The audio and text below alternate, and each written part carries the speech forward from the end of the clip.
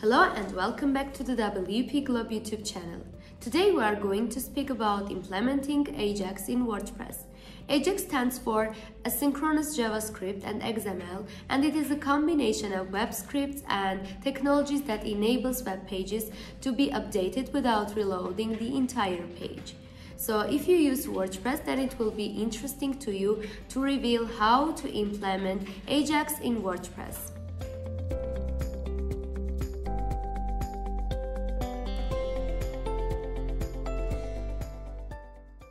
So today we're going to learn how to implement Ajax on WordPress, e.g. Ajax call, asynchronous JavaScript and XML. In a short time, Ajax gained popularity within web technology. It was used on many websites. Its key feature is that Ajax can manage database operations without reloading the page, with the help of PHP but without refreshing the process. This means that it can make changes in the database and you view them simultaneously. In other words, you may fetch the data from your database and display it in the front end without refreshing. It is a very easy and quick way to display the content. And Ajax results are commonly used on your website in different ways. For example, you may create a theme to manage all the operations with Ajax and without refreshing your page. Today we'll see an example on the auto scroll plugin showing, for instance, how we may change the button color with the help of Ajax call. And for that operation we need HTML, JavaScript and PHP skills. Also we need to know the jQuery Ajax method and WordPress hooks. You need this knowledge to understand Ajax more professionally. So we need to find auto scroll on our WordPress. Now I use localhost with the exam server, so we enter exam, htdocs, click on the appropriate WordPress folders, then WP content plugins, and find auto scroll for reading plugin. We transfer it to the code editor in order to make changes. So I have already made a form by clicking on input, typing a color, and by tapping on it, Ajax call will be completed and the button color will be changed. Now let's begin. So we need to enter JS JavaScript where we need to write. But first we should find the needed element, take its data and transfer it to the database. So to implement Ajax in JavaScript, we need to add WP enqueue to the enqueue script and add the localized script to the enqueue where the URL should be placed. On WordPress, all the Ajax calls are completed with this PHP. That means that all the URLs we send to this PHP. After that, the operation is fulfilled and we get the response. Now let's go to JS. Here we should write an appropriate JavaScript code. Here we need to enter the home page, find the button, do the right click on it and press the inspect button. And from the code section, copy WPG submit button, this piece, and paste it to the appropriate place on our JS code.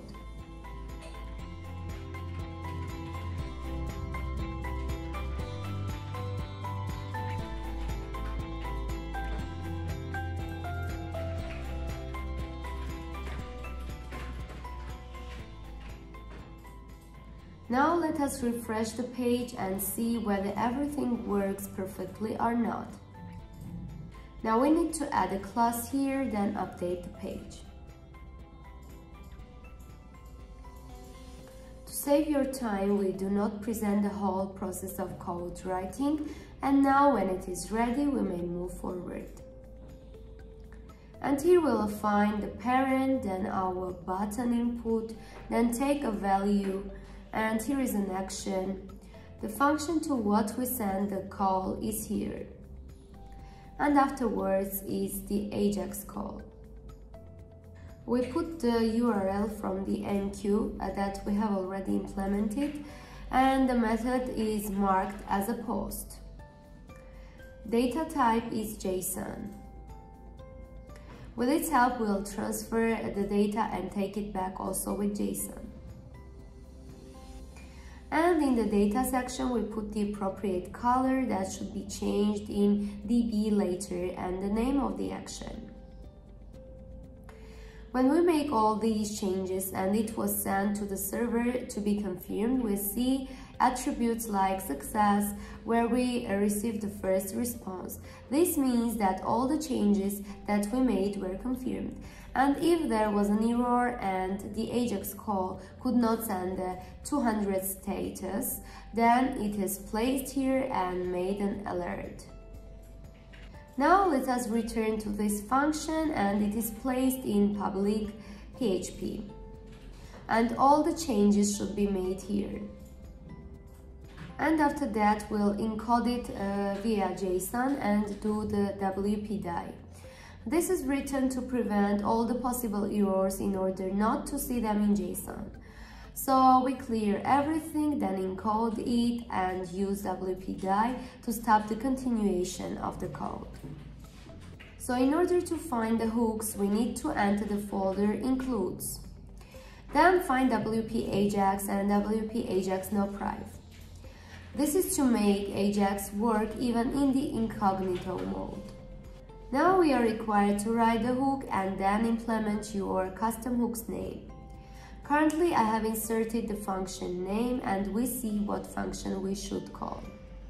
In this part we see in what class it is placed, and in our case it is placed in the public class and the appropriate method. The same goes on for the next hook.